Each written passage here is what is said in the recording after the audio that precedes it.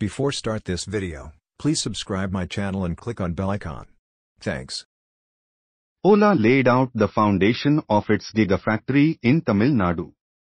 Ola was able to acquire a massive plot of 115 acres upon which this facility will be built.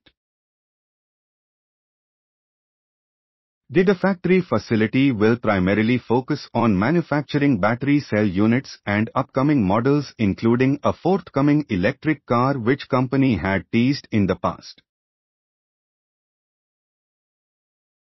A lot of those bugs and technical deformities has been rectified.